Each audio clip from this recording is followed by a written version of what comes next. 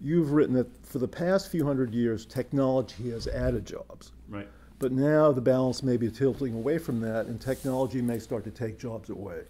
Please explain. What do you see occurring as the digital revolution continues, as it affects productivity, wages, and employment? And what tells you we're in the midst of a long-term transformation and not just a short blip on the radar screen, even if it's the Great Recession blip? Well, when I look at the economic statistics, I see that there's a great paradox right now.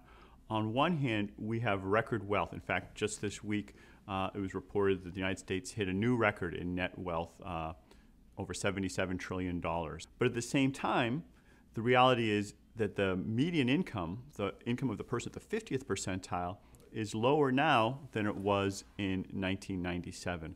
And that the share of the population that's working is falling. Jobs are disappearing. So you've got on one hand the economy working very well in terms of making the pie bigger, but on the other hand, a lot of people not sharing in that. And the reality is that if you look at the basic economic theory, there's no economic law that says that everyone has to benefit from technological progress and from productivity. So it is with every technology that some people are made worse off.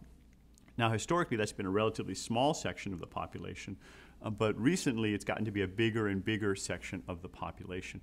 And that reflects the fact that the new technologies are so much more powerful, and they're affecting so many more different kinds of tasks, and they're improving so much more rapidly than earlier generations of technologies.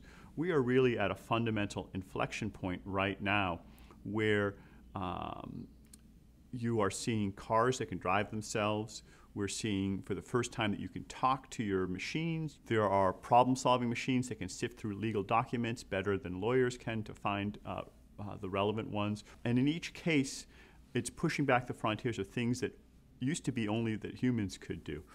And as a result, we've seen what Andrew McAfee and I call the great decoupling of productivity from median income and employment. Historically, those trends rose together as the country became more advanced and more technologically productive. Median income and employment also went up. But starting in the late 90s, they became decoupled. And that's a real change. So both the theory and the data suggest that we are in a different era now. Well, one thing that's interesting is that digital and urban transformations are occurring approximately the same moment in history. Do you think that's a coincidence? I don't think it's a coincidence. I think that one of the main things that digital technologies are doing is they're dramatically lowering what economists call search costs and transaction costs. It makes it easier for people to find each other, for people to share ideas. But it also has some interesting effects in terms of the way that people group together. I've written on what we call cyber balkanization, or some people call the filter bubble, this idea that you can use technology to filter in the things you're interested in, but by definition, when you're doing that, you're also filtering out other things. We choose what to focus on. So this is something we need to think more about, how to manage the way that technology is changing the way people interact with each other and the way ideas mix. You've said that you're a digital optimist. How does the optimistic scenario unfold in this moment of dislocation, creative destruction? Technology is having some enormous effects on our ability to produce wealth, but it also is substituting for lots of different kinds of labor, and it's more cheaply, more efficiently, even higher quality in a growing number of tasks. I'm optimistic because I think that there's no inevitability to any particular technological trajectory. I don't think we should try to slow down the technology, but I think if we speed up the rate of reskilling of people, the way that we use our organizations and our institutions to have people work with machines or race with machines as opposed to competing against them, that we can create not just a bigger pie, which is almost inevitable with the improvements in technology, but also shared prosperity, more people participating in it. The key, though, is that it's not going to happen automatically. We have some choices that we can do to improve those outcomes. Such as? Well, so some of the things that we can do is we can do a much better job with education. We're just at the cusp of beginning to use digital technologies like massive online open courseware. Perhaps more importantly than replicating the best materials is the fact that these digital technologies will allow us to measure and understand what's working much better than before. So education, I could say a lot more about that. That's certainly one category where we can do some improvement.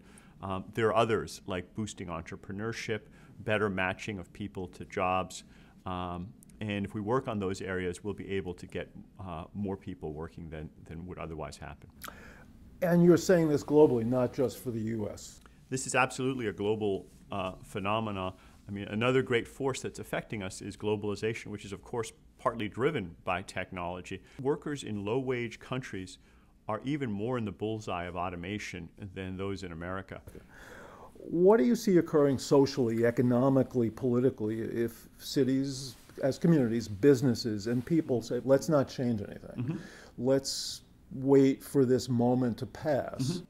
So there certainly are some temporary phenomena going on right now, like the Great Recession and the business cycle. I think the roots of this disruption that we're seeing in the labor markets and elsewhere are much deeper, and they have to do with some fundamental technological changes that are only going to accelerate.